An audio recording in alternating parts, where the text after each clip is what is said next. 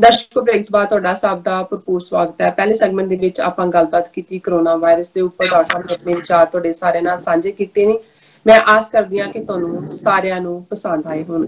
Viewers, ਹੁਣ ਆਪਾਂ ਦੂਸਰੇ ਜੋ ਇਸ਼ੂ ਦੇ ਉੱਪਰ ਗੱਲਬਾਤ ਕਰਨ ਜਾ ਰਹੇ ਹਾਂ, ਜਿਸ ਤਰ੍ਹਾਂ ਕਿ ਇਸਲਾਮ ਧਰਮ ਦੇ ਵਿੱਚ ਜੋ ਰਮਜ਼ਾਨ ਦਾ ਮਹੀਨਾ ਹੈ ਉਹ ਬਹੁਤ ਹੀ ਅਹਿਮੀਅਤ ਰੱਖਦਾ ਹੈ। ਇਸ ਮਹੀਨੇ ਦੇ ਵਿੱਚ ਜਿਸ ਤਰ੍ਹਾਂ ਕਿ ਇਹਨਾਂ ਦਿਨਾਂ ਵਿੱਚ ਰਮਜ਼ਾਨ ਦਾ ਮਹੀਨਾ ਸ਼ੁਰੂ ਹੋ ਚੁੱਕਾ ਹੈ, ਜੋ ਸਾਡੇ ਮੁਸਲਮਾਨ ਵੀਰ ਭੈਣ ਨੇ ਰਮਜ਼ਾਨ ਦੇ ਮਹੀਨੇ ਦੇ ਵਿੱਚ ਜੋ ਅੱਲਾਹ ਤਾਲਾ ਨੂੰ ਯਾਦ ਕਰਦੇ ਨੇ, ਉਹਨਾਂ ਦੀ ਇਬਾਦਤ ਕਰਦੇ ਨੇ, ਉਸਦੇ ਵਿੱਚ ਗੁਜ਼ਾਰਦੇ ਨੇ। ਸੋ ਇਸ ਦੇ ਉੱਪਰ ਅਸੀਂ ਆਪਣੇ ਮੁਸਲਮਾਨ ਵੀਰ ਭੈਣਾਂ ਨੂੰ ਬਹੁਤ ਬਹੁਤ ਮੁਬਾਰਕਾਂ ਦਿੰਦੇ ਹਾਂ ਔਰ ਆਪਣੀ ਸਿੱਖ ਕੌਮ ਤੇ ਮਾਣ ਮਹਿਸੂਸ ਕਰਦੇ ਹਾਂ ਕਿ ਉਹਨਾਂ ਨੇ ਇਰਾਕ ਦੇ ਜੋ ਇੱਕ ਰਿਫਿਊਜੀ ਕੈਂਪ ਦੇ ਵਿੱਚ ਸਿੱਖ ਨੁਮਾਇੰਦਿਆਂ ਨੇ 5 ਕੁਰਾਨ ਸ਼ਰੀਫ ਅਤੇ ਜੋ ਨਮਾਜ਼ ਪੜ੍ਹਨ ਲਈ ਵਰਤੇ ਜਾਂਦੇ 5 ਮਸੱਲੇ ਭੇਟ ਕੀਤੇ ਹਨ। ਸੋ ਬਹੁਤ ਹੀ ਵਧੀਆ ਗੱਲ ਹੈ ਸਿੱਖਾਂ ਲਈ, ਔਰ ਸਾਨੂੰ ਆਪਣੇ ਸਿੱਖ ਧਰਮ ਦੇ ਉੱਪਰ ਔਰ ਸਿੱਖ ਕੌਮ ਦੇ ਉੱਪਰ ਬਹੁਤ ਹੀ ਮਾਣ ਹੈ। ਪਰ ਦੂਸਰੇ ਪਾਸੇ ਦੇਖਿਆ ਜਾਵੇ ਕਿ ਤਿਹਾੜ ਜੇਲ੍ਹ ਵਿੱਚ ਜਿਹੜੀ ਇੱਕ ਸਾਨੂੰ ਖਬਰ ਮਿਲੀ ਹੈ, ਉੱਥੋਂ ਖਬਰ ਆਈ ਹੈ ਕਿ ਕਿਸ ਤਰ੍ਹਾਂ ਜੇਲ੍ਹ ਅਧਿਕਾਰੀਆਂ ਨੇ ਇੱਕ 34 ਸਾਲਾ ਜੋ ਨੌਜਵਾਨ ਮੁਸਲਮਾਨ ਸੀ ਉਸ ਨੂੰ ਬਹੁਤ ਹੀ ਬੁਰੀ ਤਰ੍ਹਾਂ ਮਾਰਿਆ ਔਰ ਬਾਅਦ ਦੇ ਵਿੱਚ ਉਸ ਦੀ ਪਿੱਠ ਦੇ ਉੱਪਰ ਉਹਨਾਂ ਨੇ ਕੀ ਕੀਤਾ ਕਿ ਇੱਕ ਸਿੰਬਲ ਜੋ ਓਮ ਦਾ ਸਿੰਬਲ ਹੈ ਉਸ ਨੂੰ ਖੋ ਦਿੱਤਾ। ਬਹੁਤ ਹੀ ਮਾੜੀ ਹਰਕਤ ਕੀਤੀ ਹੈ, ਇਸ ਨੂੰ ਆਪਾਂ ਨਿੰਦਣਯੋਗ ਹੀ ਕਵਾਂਗੇ। ਸੋ ਇਹੀ ਫਰਕ ਹੈ ਸਾਡੇ ਸਿੱਖ ਧਰਮ ਦੇ ਵਿੱਚ। ਜੋ ਸਿੱਖ ਧਰਮ ਹੈ ਉਹ ਜੋ ਇਨਸਾਨੀਅਤ ਨੂੰ ਪਿਆਰ ਕਰਦਾ ਹੈ, ਪਿਆਰ ਸਿਖਾਉਂਦਾ ਹੈ, ਅਤੇ ਦੂਸਰੇ ਪਾਸੇ ਜੋ ਨਫ਼ਰਤ ਵਾਲਾ ਧਰਮ ਹੈ, ਜਿਸਨੂੰ ਕਿਹਾ ਜਾਵੇ ਕਿ ਜੋ ਇਹ ਨਫ਼ਰਤ ਕਰਨ ਵਾਲੇ ਜੋ ਇਹ ਧਰਮ ਹੈ, ਹਿੰਦੂ ਧਰਮ ਹੈ, ਉਸ ਬਾਰੇ ਉਸ ਵਿੱਚ ਕੀ ਫਰਕ ਹੈ। ਸੋ ਇਸ ਬਾਰੇ ਆਪਾਂ ਗੱਲਬਾਤ ਕਰਨ ਜਾ ਰਹੇ ਹਾਂ। ਸੋ ਅਸੀਂ ਚਾਹਾਂਗੇ ਕਿ ਤੁਸੀਂ ਸਾਡੇ ਨਾਲ ਇਸੇ ਤਰ੍ਹਾਂ ਹੀ ਬਣੇ ਰਹਿਣਾ। ਦੇਖਣ ਸੁਣਨ ਲਈ ਤੁਹਾਡਾ ਸਭ ਦਾ ਬਹੁਤ ਬਹੁਤ ਸ਼ੁਕਰੀਆ। ਜੀ ਰਾਜ ਸਾਹਿਬ, ਕੀ ਕਹਿਣਾ ਚਾਹੋਗੇ? ਦੇਖੋ, ਦੁਨੀਆ 'ਚ ਇਸ ਵੇਲੇ ਜਿੱਥੇ ਇੱਕ ਪਾਸੇ ਕਰੋਨਾ ਦਾ ਕਹਿਰ ਹੈ, ਜ਼ਾਹਰ ਹੈ ਕਿ ਭਾਰਤ ਦੇ 200 ਮਿਲੀਅਨ ਮੁਸਲਮਾਨਾਂ ਨੂੰ, 20 ਕਰੋੜ ਮੁਸਲਮਾਨਾਂ ਨੂੰ ਨਫ਼ਰਤ ਦਾ ਸ਼ਿਕਾਰ ਹਿੰਦੂ ਤਵੀਆਂ ਨੇ ਬਣਾਇਆ। ਉਹਨਾਂ ਨੂੰ ਤੁਰਦੇ ਫਿਰਦੇ ਕਰੋਨਾ ਬੰਬ ਕਿਹਾ।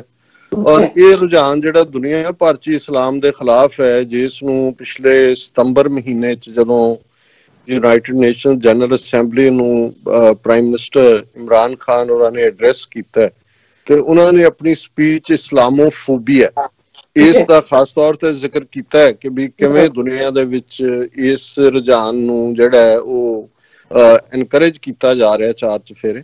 ਪਰ ਮੈਂ ਸਮਝਦਾ ਹਾਂ ਵੀ ਜਿਵੇਂ ਇਹ ਗੱਲ ਨਿਊਯਾਰਕ ਦੇ ਗਵਰਨਰ ਨੇ ਵੀ ਕਹੀ ਸੀ ਆਪਣੀ ਪ੍ਰੈਸ ਕਾਨਫਰੰਸ 'ਚ ਕਿ ਜਦੋਂ ਕੋਈ ਚੀਜ਼ ਟੈਸਟ ਦੇ ਵਿੱਚ ਹੁੰਦੀ ਹੈ ਉਦੋਂ ਤੁਹਾਡਾ ਟੈਸਟ ਹੁੰਦਾ ਹੈ ਵੀ ਤੁਹਾਡੀ ਨੇਕੀ ਕੀ ਹੈ। ਜਿਹੜੇ ਨੇਕ ਹੁੰਦੇ ਨੇ ਮੁਸ਼ਕਲ ਦੇ ਸਮੇਂ 'ਚ ਉਹਨਾਂ ਦਾ ਨੇਕੀ ਦਾ ਗੁਣ ਖੁੱਲ ਕੇ ਸਾਹਮਣੇ ਆਉਂਦਾ ਹੈ, ਤੇ ਜਿਹੜੇ ਬਦ ਹੁੰਦੇ ਨੇ, ਮਾੜੇ ਹੁੰਦੇ ਨੇ, ਉਹਨਾਂ ਦੀ ਜਿਹੜੀ ਬਦਨੀਤੀ ਹੈ ਉਹ ਵੀ ਜ਼ਾਹਰ ਹੁੰਦੀ ਹੈ। ਜਿਵੇਂ ਇਸ ਦੌਰ ਦੇ ਵਿੱਚ ਵੀ ਉਹ ਹੋਲਡਰ ਹੋਣ, ਚੋਰ ਹੋਣ, ਜਿਹੜੇ ਬਰਗਲਰ ਹੋਣ, ਔਰ ਇਹ ਜਿਹੜੇ ਨਫ਼ਰਤ ਦੀ ਆਈਡੀਓਲੋਜੀ ਨੂੰ ਪ੍ਰਮੋਟ ਕਰਨ ਵਾਲੇ ਲੋਕ ਨੇ, ਉਹਨਾਂ ਦਾ ਵਰਤਾਰਾ ਕੀ ਹੈ ਉਹ ਸਾਹਮਣੇ ਆ ਰਿਹਾ।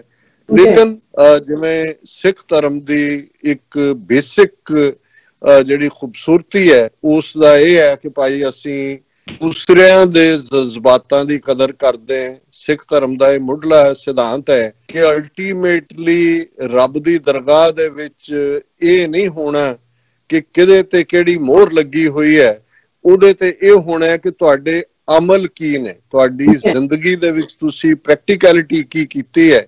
ਜਿਸ ਨੂੰ ਗੁਰੂ ਸਾਹਿਬ ਨੇ ਫਰਮਾਇਆ ਕਿ ਬਾਬਾ ਆਖੇ ਹਾਜੀਆਂ ਸ਼ੁਭ ਅਮਲਾਂ ਬਾਜੋਂ ਦੋਨੋਂ ਰੋਈ। ਗੁਰੂ ਸਾਹਿਬ ਦਾ ਫਰਮਾਨ ਹੈ ਕਿ ਸੱਚੋਂ ਉਰੇ ਸਭ ਕੋ ਉੱਪਰ ਸੱਚ ਅਚਾਰ, ਕਿ ਅਲਟੀਮੇਟਲੀ ਟਰੂਥਫੁਲ ਲਿਵਿੰਗ ਜਿਹੜੀ ਹੈ ਇਹ ਤੁਹਾਡਾ ਹੈ। ਔਰ ਇਸ ਨੂੰ ਹੀ ਅਲਾਮਾ ਇਕਬਾਲ ਨੇ ਬੜੇ ਖੂਬਸੂਰਤ ਸ਼ੇਅਰ ਦੇ ਵਿੱਚ ਕਿਹਾ ਕਿ ਅਮਲ ਸੇ ਜ਼ਿੰਦਗੀ बनती है, जन्नत भी जहन्नम भी, ये खाकी अपनी फितरत से ना ਨੂਰੀ है ਨਾ ਨਾਰੀ ਹੈ। ਨਾਰ ਅੱਗ ਨੂੰ ਕਹਿੰਦੇ ਨੇ।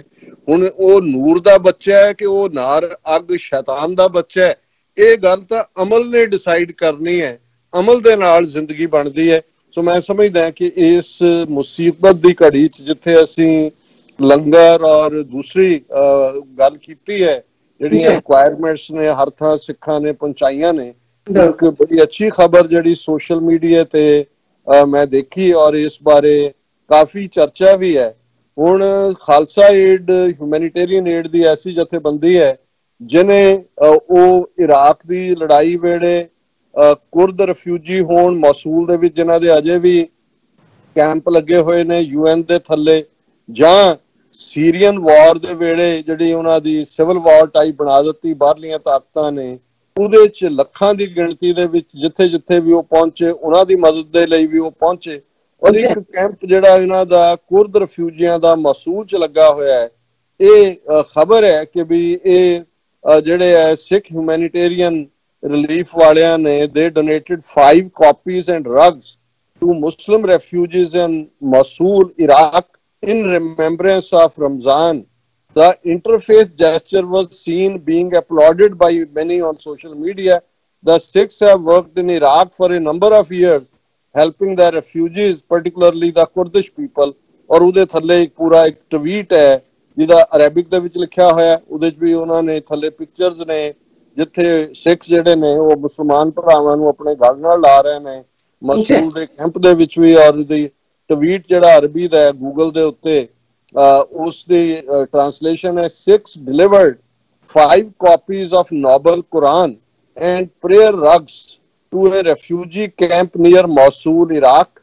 This gesture from the Sikhs towards our Muslim brothers in need of Ramadan shows each other's love and is an example of interfaith cooperation. So मैं समझदा भी ये अपने आप दे विच ही ਇਸ ਨੂੰ ਹੋਰ ਇਹਦਾ ਵੇਰਵਾ ਕਰਨ ਦੀ ਲੋੜ ਨਹੀਂ ਹੈ।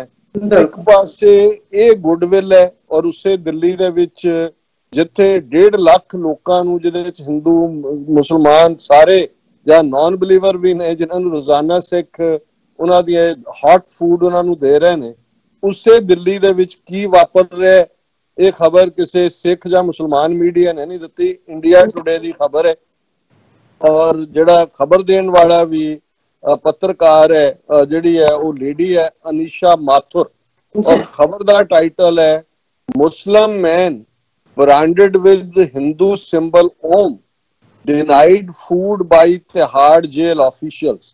हुण ये जिहड़ी खबर है ये संबंधित है एक मुसलमान नौजवान दे नाल जिहड़ा तिहाड़ जेल दे विच बंद है कि और इस दे नाल की वापरदा है और ये किवें एक गरम गरम जिहड़ा ओम दा साइन है, क्योंकि उन्होंने एक मैटल दा जेल अधिकारियों ने चुक्या जिहदे ते ओम लिखिया सी, उहनूं गरम कीता अग दे नाल और वो गरम जिहड़ा मैटल दा ओम है उहदी पिठ दे उत्ते थोप दित्ता है। और हुण क्योंकि असीं पिक्चर्स नहीं दिखा सकदे इस घरां चों असीं कर रहे हैं, पर वो पिक्चर दे उत्ते एक वड्डे साइज दा ओम जिहड़ा है हॉट उस अग दे थल्ले लिया के उस मैटालिक स्टफ नूं ਉਹਦੇ ਤੇ ਜਿਹੜਾ ਉਹ ਚੇਪ ਦਿੱਤਾ ਗਿਆ। ਔਰ ਇਹ 34 ਸਾਲਾ ਨੌਜਵਾਨ ਸ਼ਾਬੀਰ ਇਹ ਤਿਹਾੜ ਜੇਲ੍ਹ ਚ ਹੈ ਨਵੰਬਰ 2017 ਤੋਂ। ਔਰ ਇਹ ਜਿਹੜੀ ਘਟਨਾ ਹੈ ਇਹ ਇਸ ਕੋਰੋਨਾ ਦੇ ਦੌਰਾਨ 12 ਅਪ੍ਰੈਲ ਦੀ ਘਟਨਾ ਹੈ। ਔਰ ਇਹ ਮੈਂ ਇੰਡੀਆ ਟੂਡੇ ਨੂੰ ਕੋਟ ਕਰ ਰਿਹਾ ਕਿ ਉਹਨੇ ਜਦੋਂ ਕੋਈ ਕਿਸੇ ਚੀਜ਼ ਬਾਰੇ ਸ਼ਿਕਾਇਤ ਕੀਤੀ ਕਿ ਆ ਨਹੀਂ ਹੋ ਰਿਹਾ ਔਰ ਜੇਲ੍ਹ ਅਧਿਕਾਰੀਆਂ ਨੇ ਕਿਹਾ ਕਿ ਵੀ ਤੂੰ ਨੇਤਾ ਬਣਨ ਦੀ ਕੋਸ਼ਿਸ਼ ਕਰ ਰਹੇ ਹੈ, ਤੇ ਰਜੇਸ਼ ਚੌਹਾਨ ਨਾਂ ਦਾ ਬੰਦਾ ਜਿਹੜਾ ਉਹਨੇ ਇੱਕ ਸਟੋਵ ਦੇ ਉੱਤੇ ਉਹ ਗਰਮ ਕੀਤਾ, ਉਹਨੂੰ ਪਹਿਲਾਂ ਬਹੁਤ ਬੁਰੀ ਤਰ੍ਹਾਂ ਮਾਰਿਆ ਗਿਆ ਉਹਨੇ, ਔਰ ਫਿਰ ਜਿਹੜਾ ਉਸ ਦੇ ਉੱਤੇ ਇਹ ਓਮ ਦਾ ਸਾਈਨ ਥੋਪ ਦਿੱਤਾ, ਉਹਨੂੰ ਕਿਹਾ ਵੀ ਤੂੰ ਨੇਤਾ ਬਣਨ ਦੀ ਕੋਸ਼ਿਸ਼ ਨਾ ਕਰ।